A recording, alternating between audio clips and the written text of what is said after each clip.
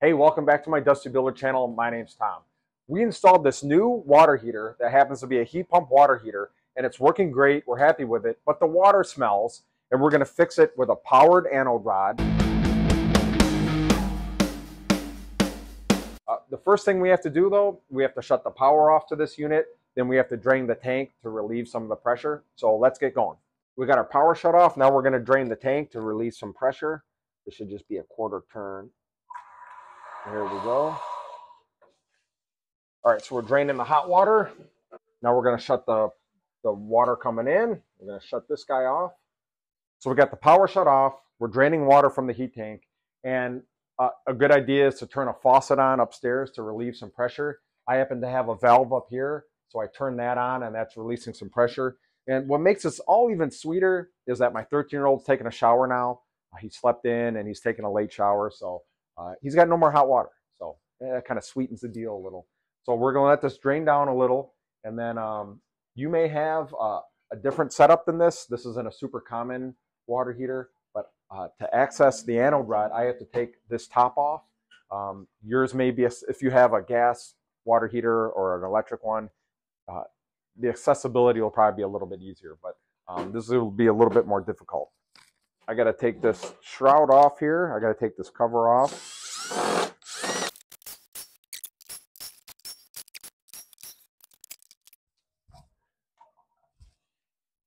Hey-o, those were doing something. All right. Let's take a look what we got.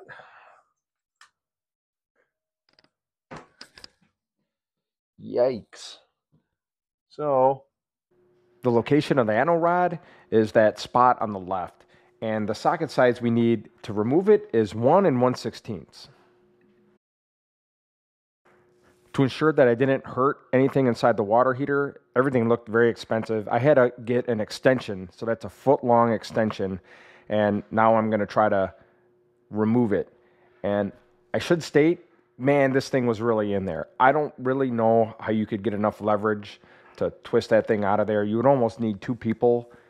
It makes it even harder with that extension.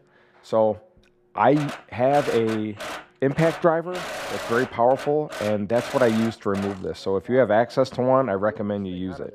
So I moved it, but I'm gonna get it the rest of the way with this. That was really on there. Come on, little fingers. Okay, I got it.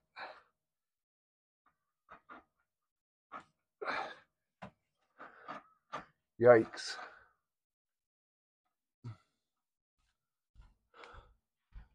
Oh man, I can't believe this is what my thing looks like already.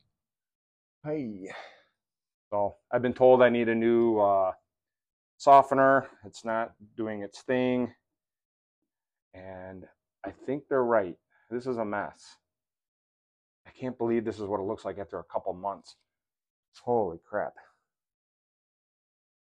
Okay, now let's take a look at the new guy here. You can buy this at any box store. I bought it at one of them. I can't remember which one. So these are on Amazon too. I'll put a link if you're interested. Let's take a look what this looks like. So our power supply, we don't need one.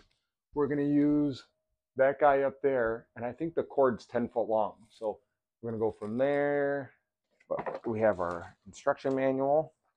This is the power unit, I believe.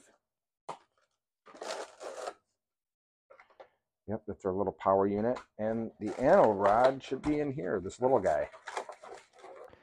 I'll briefly explain how this works. A water heater can produce egg-smelling water because bacteria grows in the tank and it reacts with the anode rod, creating hydrogen sulfide gas, which smells like rotten eggs. This electrical anode rod fixes this because electricity prevents the bacteria from growing and reacting, so the smell goes away. Installing it is really easy. We're going to wrap the threads with a few pieces of plumber's tape. I like to add some plumbing thread sealant on as well, just for good measure. And then we just thread it back into where the old anode rod was. Tighten that with our hand.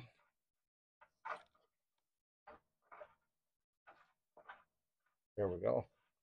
Righty tighty. And just like the other one, we're going to tighten it to 10 million foot-pounds so nobody can get it out of there. So yeah, let's tighten that up. And we're going to be careful. There's a little spot for an electrical connection, so we're going to tighten this and then not hurt that. I don't exactly know how we're going to do that, but we're going to do that. Maybe we'll just... You are a different size. How could that be? So the old one's 1 1/16. What are you? 1 3/16. Oh my God. I don't know if I have that. All right, I gotta go look to see if I have that. It's a miracle. So I happen to have 1 3/16. To take it out, it was 1 1/16. So I can't believe I happen to have that laying around. All right, let's get you snugged up. Gently. With the anode rod secured, you don't have to get it as tight as they put it in the factory. I just snugged it up, and now I have to make a hole for that little electrical line. And I drilled a hole in the side, and then I put a little electrical connector in there so there's no sharp edges. There was really no way to fish that wire into my hot water heater. If you have a different hot water heater, it's going to be so much easier because the top's going to be accessible. So this one was definitely a little bit more tricky, but we were able to improvise and work around it. So we're going to plug this guy in.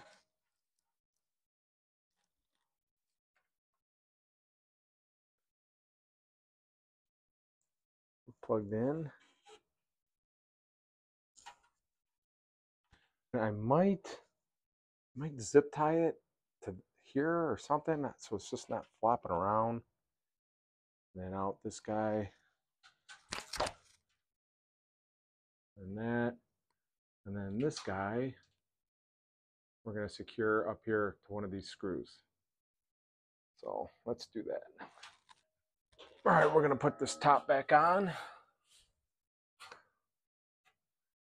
Okay, we got the lid back on, but we have to secure this ground. We're just going to put it through one of these screw holes here. All right, so we got that on there. All right, we're going to put the rest of the screws in. I'm going to fill this up. Then I'm going to turn the water back on, and then I'll plug this in. But first things first, I'm going to fill the water back up, and I'm going to turn off. Oh, that guy is off. That was bleeding. I'm going to turn the water back on to the hot water tank. We're going to fill the tank back up.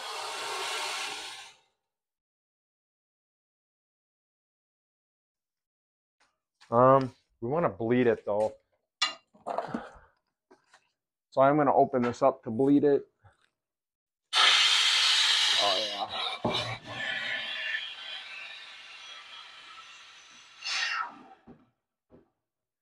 So otherwise you could open up a valve upstairs like the sink, but you got to get rid of all that air. There's a bunch of air in the tank. So once the tank fills up, water is going to come shooting out of here. All right. So a hot water tank, the water tank's full. All right, I'm going to turn the power back on to it. This has a whole startup thing. So now I'm going to plug this guy in to our outlet up here.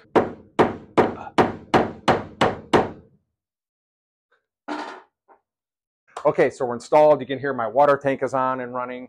And if you notice, I have my little wire up here that's running up. You know, if I really wanted, I could run another outlet over there and plug it in over there. It'd probably be a little bit neater install. Maybe I'll do that later, but I was really anxious not to have stinky water. So I'll give you an update and let you know how it's going, if that sulfur smell left. And this thing's actually pretty nice. It said the only maintenance it needs is once a year, ensure that that green light is on. So as long as that green light is on, then it's working properly. And I'll just show you how I ran the wire. I'm just making sure that it's not touching any sharp metal. You know, it's a low voltage wire, and it goes right in here. So again, maybe it's a better idea to mount an outlet here. Maybe I'll do that in the future. But yeah, I'll let you know how it goes. While I give the update on how this thing works, I thought it'd be nice to watch me struggle trying to remove the old anode rod. So the egg water smell went away almost instantly. I was surprised at how well this thing works. I'm really surprised that water heaters don't come with these to begin with. I'll put a link in the description if you want to buy it yourself. It's about 150 bucks, money well spent. Thanks for watching.